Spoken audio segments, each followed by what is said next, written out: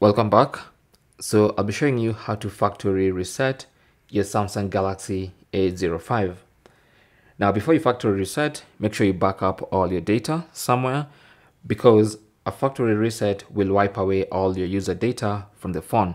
It's going to delete all your photos, all your files, everything on your phone, including your settings. So make sure you do a backup first, and then to factory reset, go to settings. On the main settings page, scroll down to general management, tap on that, and then scroll down to reset, tap on that, and then under reset, go ahead and select factory data reset.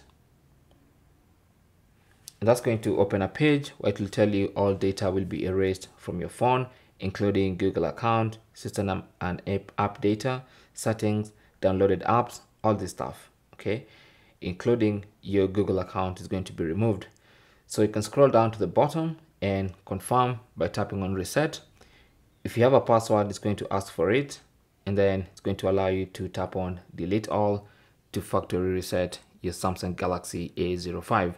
Now after the reset, it's going to take you back to the initial setup screen where you choose your language to start setting up your phone. That means it's going to have cleared all your data from the phone. Thanks for watching. Comments and questions down below, and good luck.